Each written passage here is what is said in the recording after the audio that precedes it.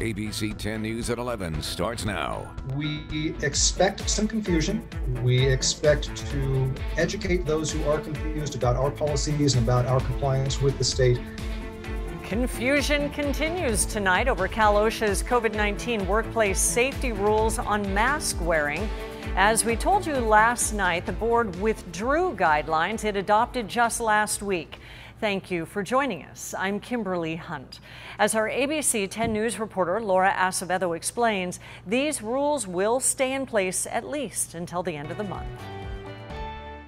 The back and forth is causing some confusion, but the key here is that if you are at work, you are required to wear a mask, vaccinated or not, until Cal OSHA updates its guidance. We've kind of gotten used to the lack of coordination at this point going throughout the pandemic. Austin Davis is the general manager of Seaside Market in Cardiff. He applauded Cal OSHA's move last night to withdraw rules on mask use adopted last week. Davis hopes they'll vote to fall in line with state guidance next week. It was very stringent, wasn't in alignment with the CDC guidance or even the guidance coming out of the state. So I'm glad to see that they're at least reconsidering. On June 15th, when the state reopens, you can lose the mask if you're vaccinated.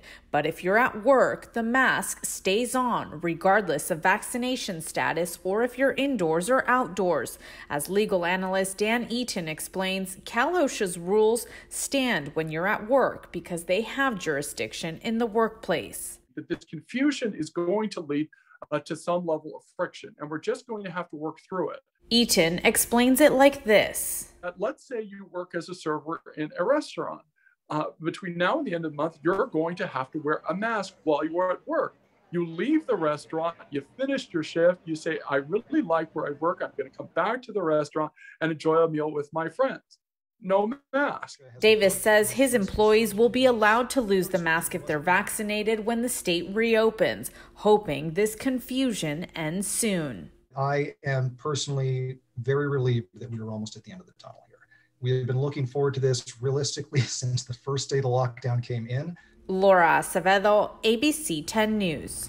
The Cal OSHA board is set to meet next Thursday. Even if they vote to follow state guidelines, those new rules would not go into effect until June 28th. That's 2 weeks after the state reopens. And the CDC is now investigating whether a rare heart inflammation is a side effect of the Pfizer and Moderna vaccines. An advisory committee found 226 cases of myocarditis in people under the age of 30. That's higher than expected in the general population. But the CDC is stopping short of linking it to the Pfizer and Moderna shots. Instead, experts are issuing an alert about the symptoms. It seems to start with chest pain, shortness of breath, and exercise intolerance. The push to get more young people vaccinated comes as the dangerous and highly contagious Delta variant spreads among teenagers in the UK. Moderna has now asked the FDA for authorization for its vaccine for 12 and 17-year-olds. Meantime, vaccine hesitancy is feared to be behind a spike in hospitalizations. Hospitalizations are doubling across the U.S. in counties with the lowest vaccination rates compared to counties with the highest numbers. Meantime, federal health officials approved extending Johnson & Johnson's vaccine shelf life by 6 weeks. And that means doses are now good for 4.5 months, even when they're stored properly. This also alleviates concern that thousands of J&J doses were set to expire in a few weeks. A warning about a rise in online scams offering fake COVID-19 vaccine cards. The San Diego County District Attorney's Office says those producing and selling phony vaccine cards could face both federal and state criminal charges. That's because the vaccine cards contain official U.S. government seals, and those who have gotten vaccinated are being urged not to post pictures of their vaccine cards on social media, because that could lead to one's personal information being stolen for fraudulent reasons. Here are the latest coronavirus numbers. Today, the county reported 111 new cases. That brings the total to more than 281,000. One more death was also reported. More than 3,700 San Diegans have lost their lives to COVID. On the vaccine front, about 75% of eligible San Diegans have received at least one dose. 61% are fully vaccinated. Keep track of any new developments in the pandemic by heading to our website, 10news.com. Some residents in Encanto were shocked to learn tonight about a boil water advisory. This comes after a contractor hit a pipeline contaminating the water in the area that you see here on your screen. We went out to the neighborhood where the city said it was advising people to boil their tap water. We spoke with one resident who said the city never came through to warn anyone. I'm definitely concerned about this because I have water for me. I'm boiling pasta luckily at the house, but my dog drinks water, so it's a concern. The city did tell us residents in the area should continue to boil their water until further notice.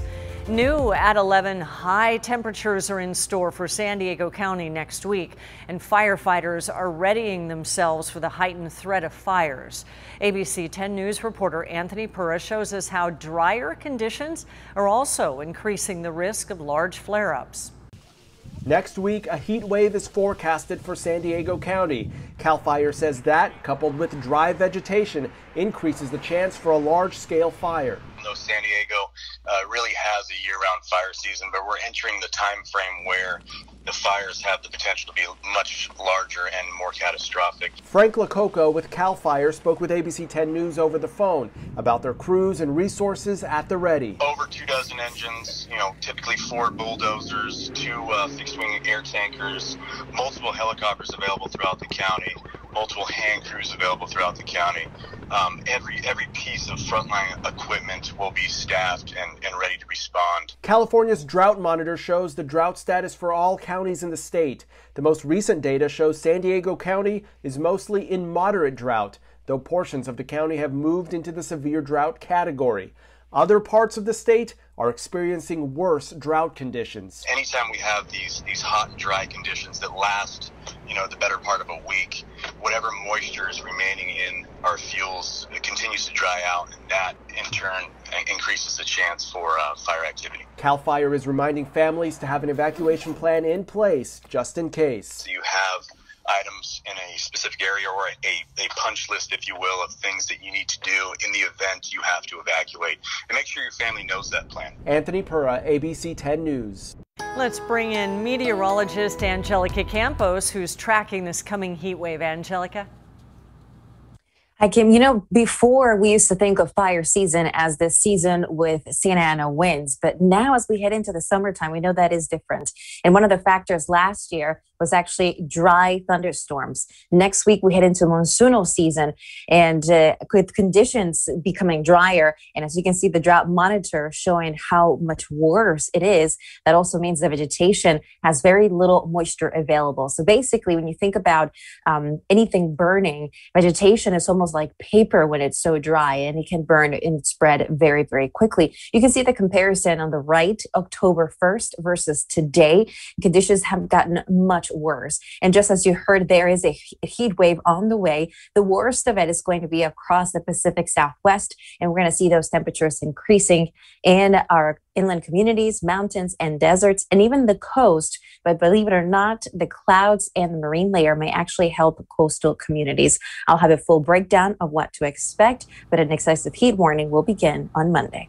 And keep track of weather conditions in your area anytime with our ABC 10 News mobile app. It's free in the App Store. California is appealing San Diego judge's ruling overturning the state's assault weapons ban.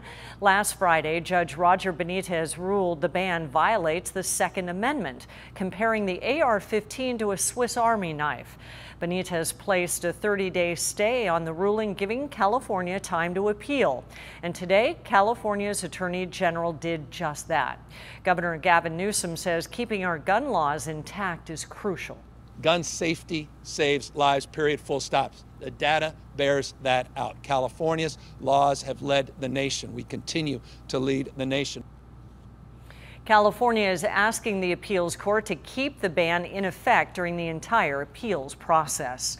The recall election will come with a hefty price tag. California counties will have to pay an estimated $215 million. That's according to an early projection from the state finance department. This comes after several county officials urged the legislature to provide funds to cover the costs of the recall election.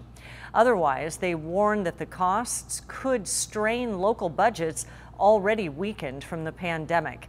A date for the recall election has not yet been set.